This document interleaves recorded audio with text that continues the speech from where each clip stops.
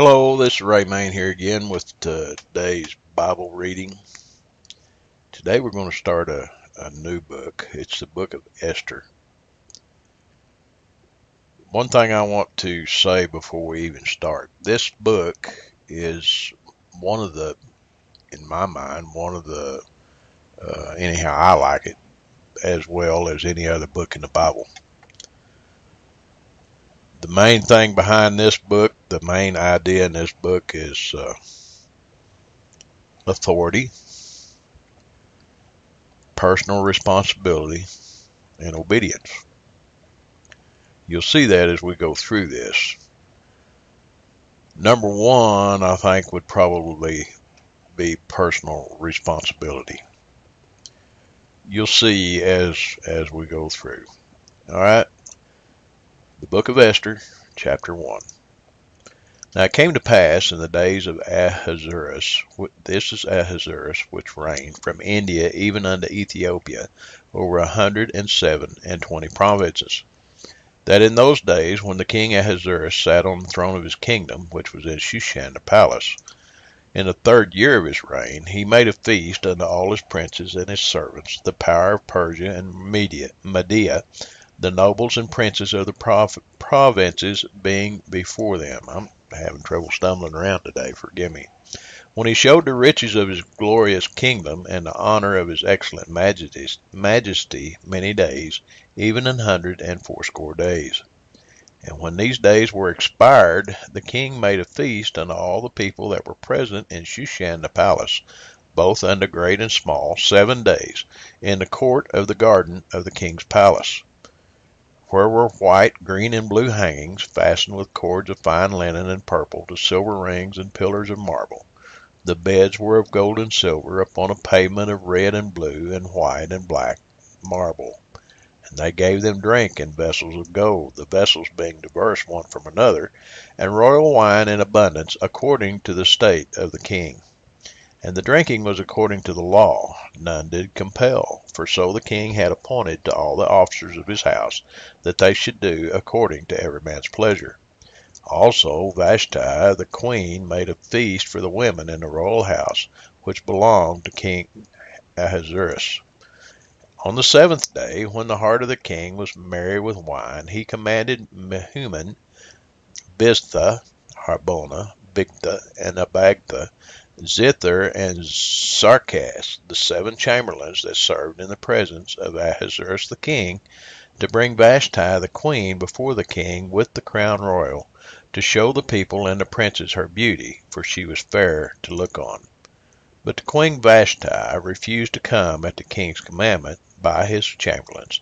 Therefore was the king very wroth, and his anger burned in him.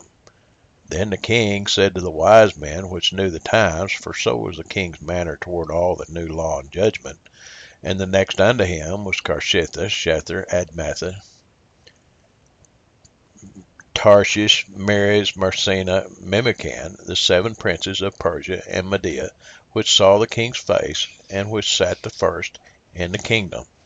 What shall we do unto the queen Vashti according to law? Because she hath not performed the commandment of the king Ahasuerus by the chamberlains. And Memucan answered before the king and the princes, Vashti the queen hath not done wrong to the king only, but also to all the princes and to all the people that are in all the provinces of the king Ahasuerus. For this deed of the queen shall come abroad unto all women, so that they shall despise their husbands in their eyes, when it shall be reported, the king Ahasuerus commanded Vashti the queen to be brought in before him, but she came not. Likewise shall the ladies of Persia and Media say this day unto all the king's princes, which have heard of the deed of the queen. Thus shall arise too much contempt and wrath. If it please the king, let there go a royal commandment from him, and let it be written among the laws of the Persians and the Medes, that it be not altered, that Vashti come no more before King Ahasuerus, and let the king give her royal estate unto another that is better than she. And when the king's decree which he shall make shall be published throughout all his empire, for it is great, all the wives shall give to their husbands honor, both to great and to small. And the saying pleased the king and the princes, and the king did according to the word of Memucan.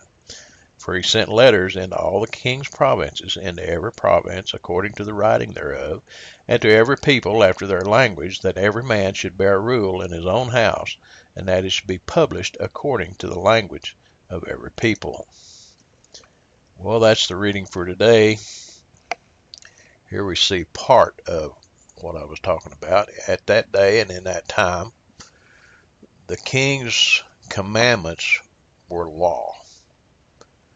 To refuse to obey was almost unheard of.